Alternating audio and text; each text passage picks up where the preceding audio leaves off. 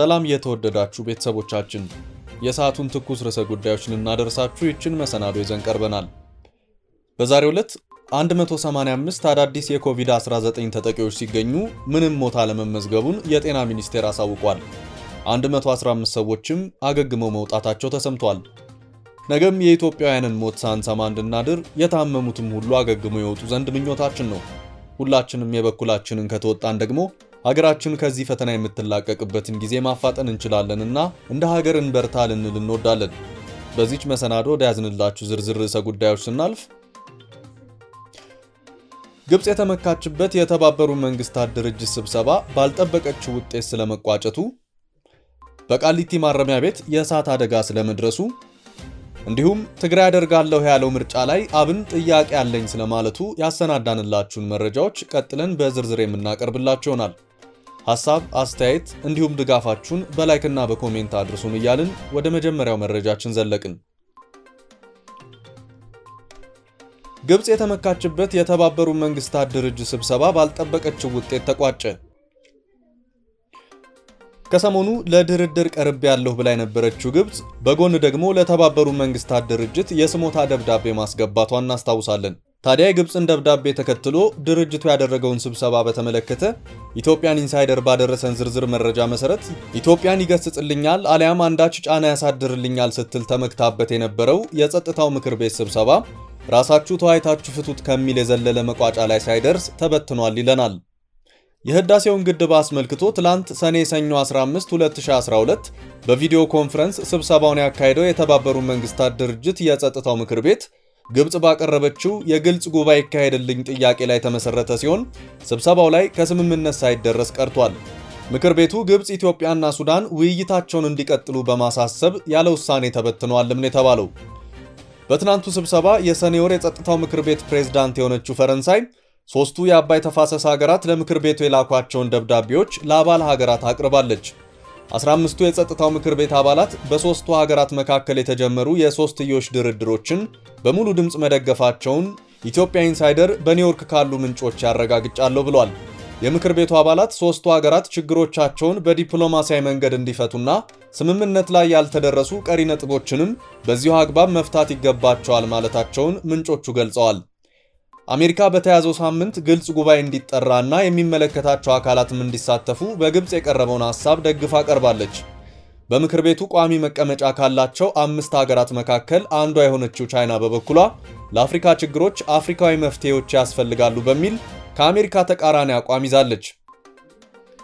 በሶስትዮሹ ድርድር ታዛቢ የነበረችው ደቡብ አፍሪካ ከሌላኛው አፍሪካዊት ሀገር ኒጀር ጋር በጋራ በግብጽ ለቀረበው ሐሳብ ተቃውሟቸውን አሰምተዋል። ሁለቱ ሀገራት ጉዳይ ወደ ጸጥታው ምክር ቤት እንዳይታይ የሶስትዮሽ ድርድሮች እንዲቀጥሉና በዚህ ሂደትም የአፍሪካ ህብረት ሚናውን እንዲጫወት በማድረግ ጉዳዩ ሊፈታ ይገባል ሲሉ አቋማቸውን አሳውቀዋል። የጸጥታው ምክር ቤት ጉዳዩን የያዘው ወይም አያዘው በሚል ጉዳይ ድምጽ ለመስጠት የዲጂታል ስብሰባው አመች ሆኖ ባለመገኘቱ በትላንቱ ስብሰባ ድምጽ ሳይሰጥ ቀርቷል። ስብሰባውን በፕሬዝዳንትነት የመሩት የፈረንሳይ ዲፕሎማት የምክር ቤቱ አባል ሀገራት ስምምነት ላይ እስኪደርሱ ንግግራቸውን እንዲቀጥሉ ወስነው የቪዲዮ ኮንፈረንሱ በዚሁ ተገባዷል። የተባበሩት መንግስታት ድርጅት ዋና ጸሐፊ የአንቶኒዮ ጉቴሬዝ ቃል አቀባይ ስቴፋን ዱጃሪክ በትላንትናው ዕለታዊ መግለጫቸው የሶስቱን የአባይ ተፋሰስ ሀገራት ጉዳይ አንስተዋል።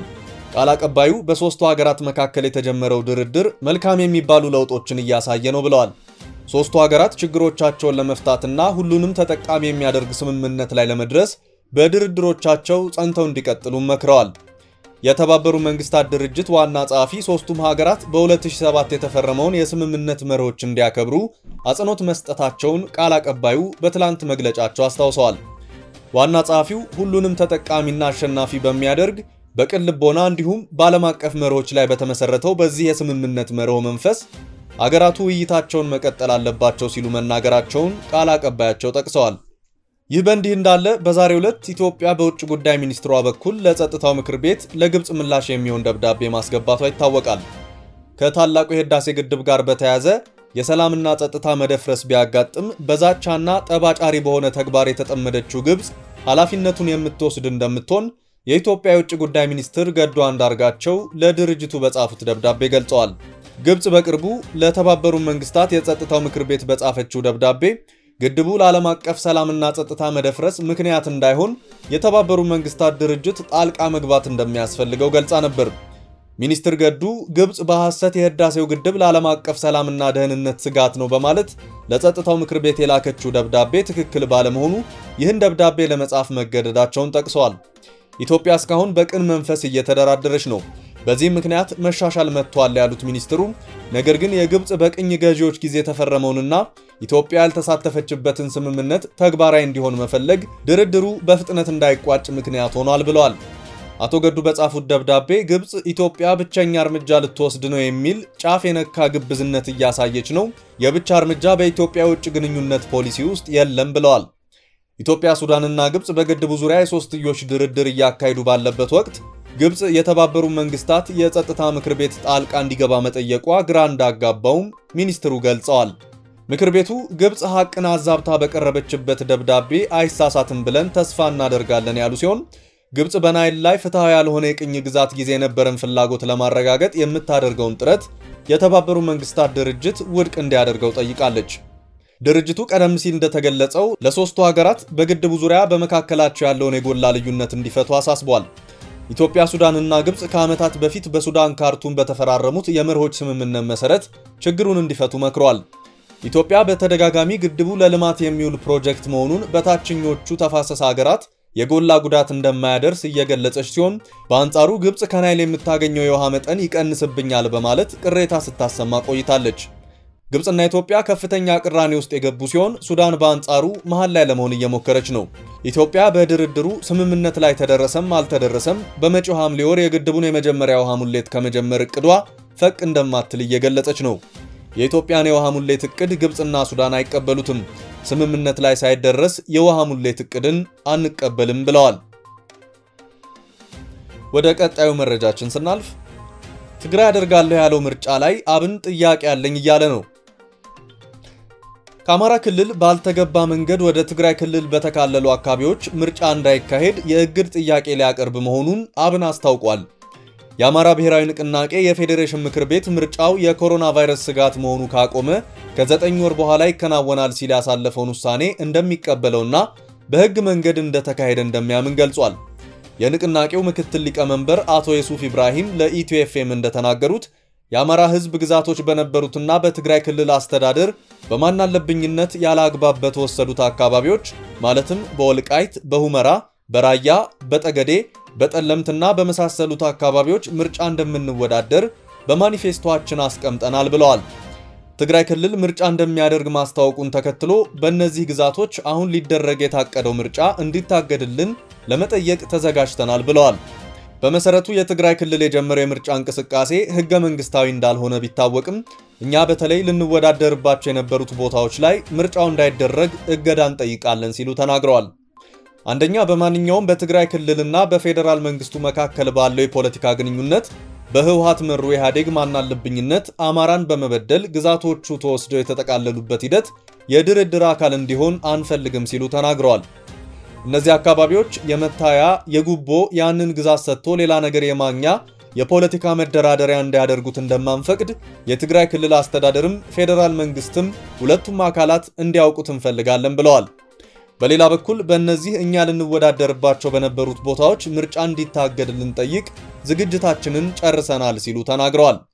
የፌደራል መንግስት ሲሆን ቶሎ የትግራይ ክልላዊ መንግስትን ህገወጥ እንቅስቃሴ ማስቆም ነበረበት ያሉ ሲሆን የፌደራል መንግስት መሽኮርመሙን ማቆም አለበት፣ ህጉ የሚፈቅድለትንም እርምጃ መውሰድ አለበት ሲሉም ተናግረዋል።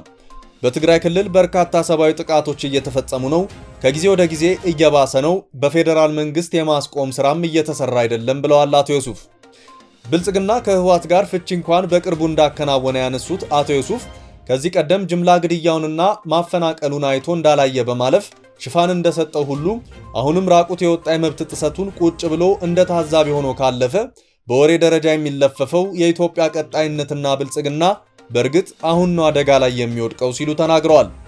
መቋጫ በሌለው ተሐቅቦ ዜጎች የማይተካ ዋጋ እየከፈሉ አይደለም ሀገረ መንግስትን የሚያረጋግጠው ያሉት አቶ ዩሱፍ የፌደራል መንግስት ብቻዬን ነኝ አይነት የተጋነነ የመነጠል ስሜት ካለው ከጎኑ ነን፣ በሀገር ጉዳይ ድርድር የለንም፣ ቀላል ኃይል አይደለም ከጎኑ ያለው እንኳን እኛና የትግራይ ህዝብም ከጎኑ ነው ብለዋል። በቃሊቲ ማረሚያ ቤት የእሳት አደጋ መድረሱ ተሰማ። አደጋ የደረሰው በትናንትናው ዕለት ሲሆን በታራሚዎች ላይ የደረሰ ጉዳት አለመኖሩ ተገልጿል። አደጋው በትናንትናው ዕለት ከረፋዱ 5:30 ጀምሮ ቃሊቲ በሚገኘው የአባላት መኖሪያ ካምፕ ላይ የተነሳ ነው።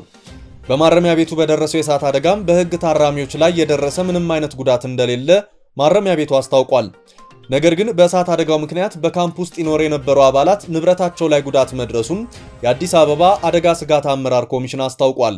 ቃጠሎ የተነሳበት ቦታም ታራሚዎች ከሚገኙበት ግቢ ውጭ ያለ ቦታ በመሆኑ ከህግ ታራሚዎች ጋር የሚያገናኘው ነገር እንደሌለ ማረሚያ ቤቱ አስታውቋል። ቃጠሎ በአካባቢው ማህበረሰብና በአዲስ አበባ እሳትና ድንገተኛ አደጋ ሰራተኞች ርብርብ በሰው ላይ ምንም አይነት ጉዳት ሳያደርስ በቁጥጥር ስር መዋሉ ተገልጿል። የንብረት ጉዳትና መኖሪያቸው ለተቃጠለባቸው አባላት ሌላ ማረፊያ ቦታ መዘጋጀቱም ተገልጿል። ውድ ቤተሰቦች በዚህች መሰናዶ ያዝንላችሁ መረጃዎች እነዚህ ነበሩ። የፈታ ዴሊ መረጃዎች በፍጥነት እንዲደርሷችሁ የደወል ምልክቷን መጫን እንዳትረሱ እያልናችሁ ከቀጣይ መረጃዎቻችን ጋር ተመልሰን እስክንገናኝ ቸር ቆዩን።